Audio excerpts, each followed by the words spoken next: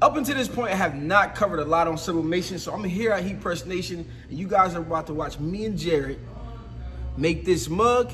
How you guys doing? My name is Stan Banks from T-Shirt Side Hustle, and I help people start t-shirt businesses from home, wherever you at. And today, we're doing exactly what I just said. Jared is actually teaching me today how to make this mug right after the intro.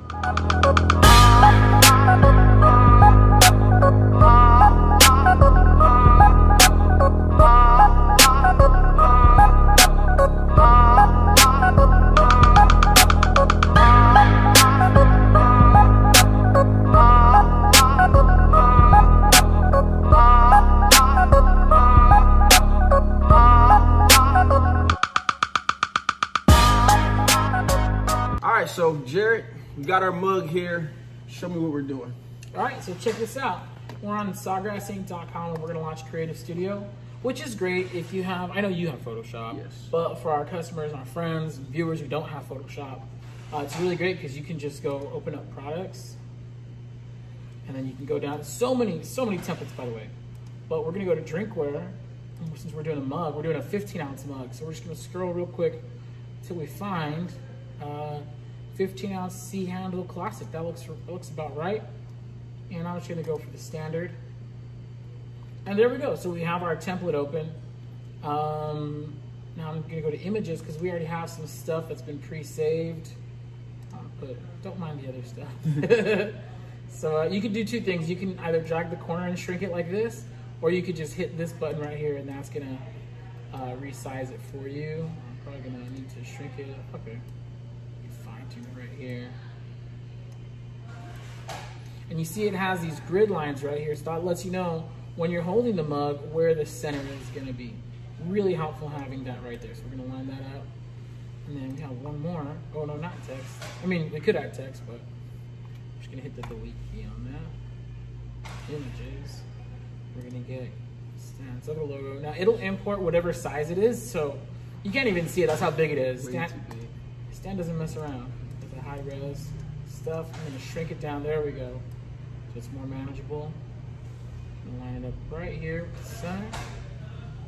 And then here's something else you can do. You can go to object, align vertically to design area, and you see how that shifted? Yep. Actually, I'm gonna do it to this one too, just to make sure that it's centered.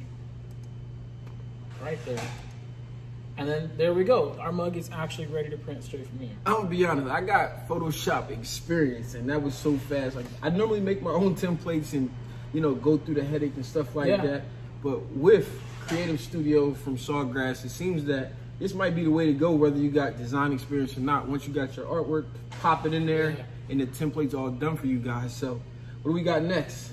So next we just send it to print. So we're gonna go over here to the top of the screen, click print, and we're just gonna name this Stan's mug. Now because we're running a blank white outline, I'm gonna include the bleed line. But if you're running like a full color graphic, you don't want to include the bleed line. And you'll see what that bleed line is. It's just gonna show us where to trim the paper. Oh, oops. Sorry, I gotta rename it. They don't allow special characters, so I'm just gonna put Stan mug. So what's cool about Creative Studio is when you send it to print, it links up directly with the Sawgrass. So you see that just downloaded here? Right. It's about to open it up now in my Virtuoso Print Manager. Yeah, that's a lot easier. I think you have to save it from Photoshop and open it up and go find it again. So now this is ready to go. Like that's it. We can double check. I mean, if you wanted to make it like a black and white image, like not have any color, not sure why you'd want to do that, whatever. But this is, you can see it's already ready to go. And we're just gonna click print. And then you guys can't see it, but my printer is like right here. So you can see it printed out. What's up? So a design like this should print in about 30 seconds to a minute.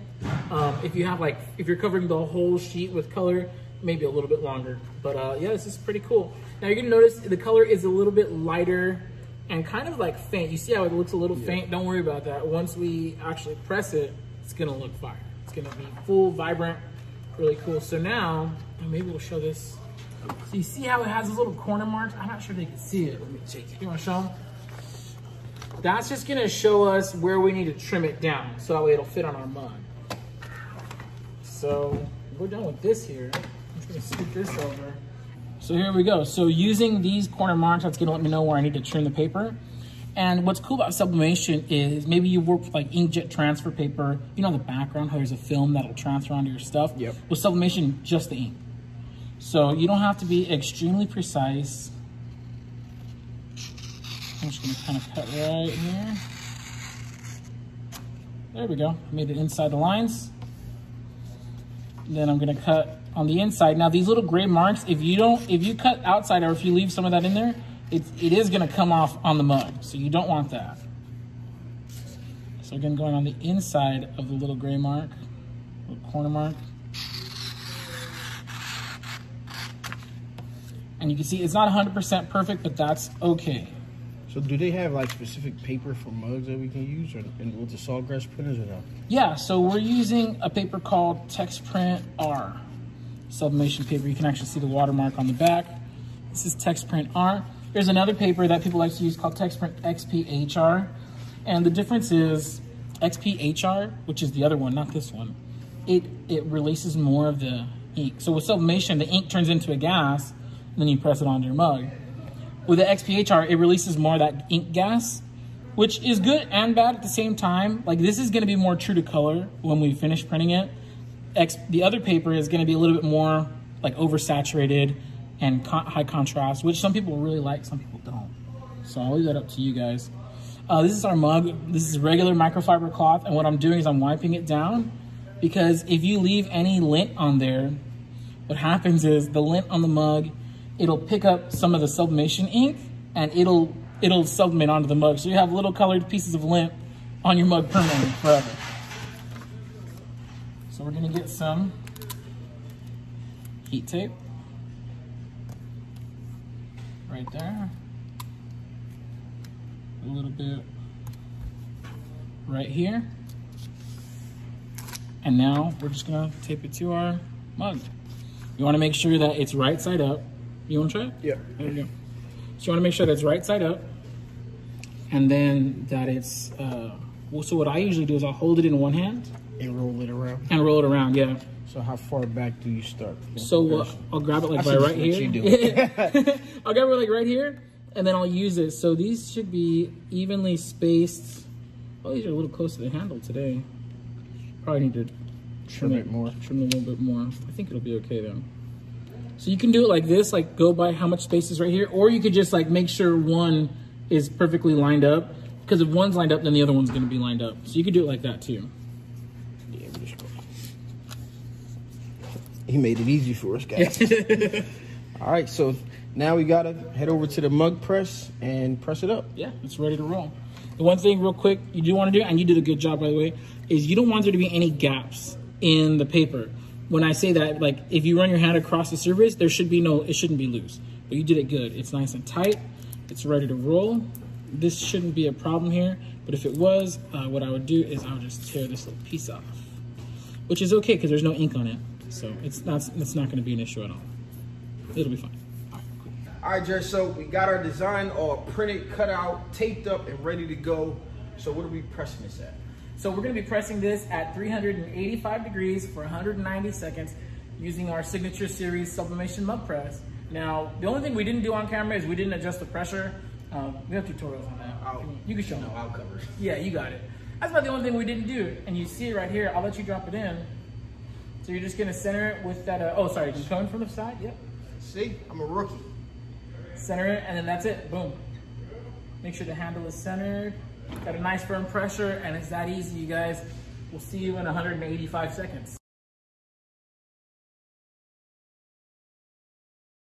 Okay, so check it out. When you pull it out, you're only gonna hold the handle. The handle will be safe to touch. The mug will not. So you can do two things. You can, if there's a piece of paper you can grab onto, like if the paper is sticking out, you can grab the paper, peel it off, or just be very careful with your fingernail. You can peel off some of the tape.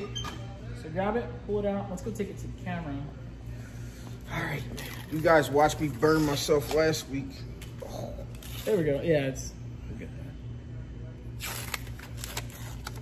that. That looks gold.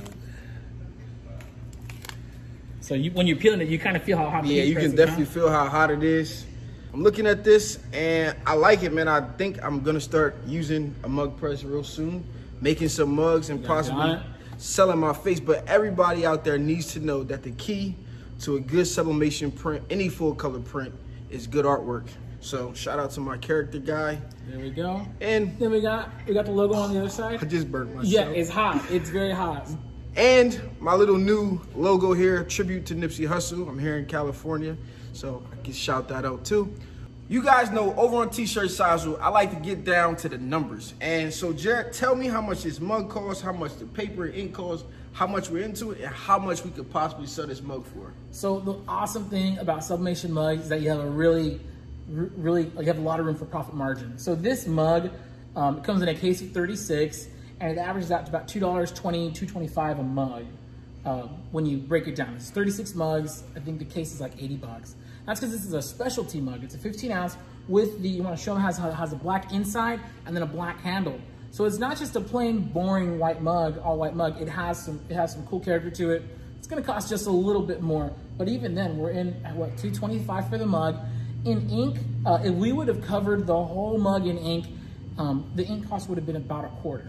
But because we just did a logo on the front, a logo on the back, the ink cost is actually gonna be, I would guess, right around 15 cents or so. What you're gonna wanna do is, if you're making stuff like this, just in your mind, put aside $0.25 per print. That way you'll have more than enough when it comes time to re-up on your ink. So that means we're in the mug about $2.25, and then the ink and paper, we're somewhere around... A sheet of paper, yeah, a sheet of paper is like 16 cents.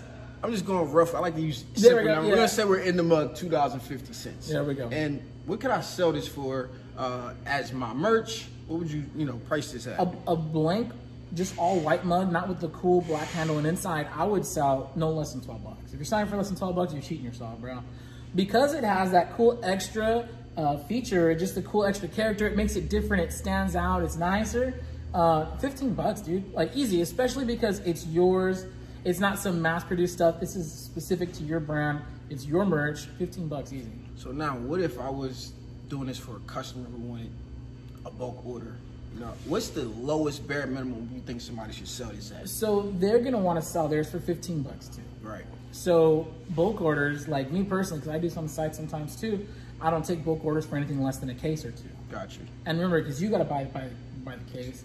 So for one case, maybe I would sell it to them for like 10 bucks. Gotcha. Because remember, you're still profiting $7.50 a mug, and if they want to order 2 cases, maybe drop it down to like $7 or $8, depending on how much you're comfortable doing.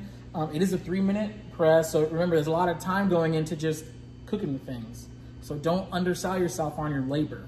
No question on that. So you guys know a mug and a mug press is a good investment. Again, like we said, I just heard Jared say something that he does something on the side, which means I got to get him a special T-shirt Side Hustle member only. My man's going to get his T-shirt Side Hustle members only sweatshirt in the mail coming up here real soon. I hope you guys enjoyed this video. If you want to get a mug press, sublimation paper, sublimation, what is it, substrates? Yeah, substrates, blanks, whatever you guys need. If you need any of that stuff, you guys can use my link, hpn.t-shirt-sidesu, and that'll let them know over at Heat Press Nation, my man Jared here, that I sent you over, and you guys can support the channel without any extra cost to you and allow me to keep this thing going. So I got a question for you guys. Who wants a mug? Put it down in the comments below. I'll be there checking it out, and don't be afraid when I send you that PayPal request. All right, guys, this has been your boy Stan Banks here at Heat Press Nation with my man Jared. I can't even do it. Peace. See you guys.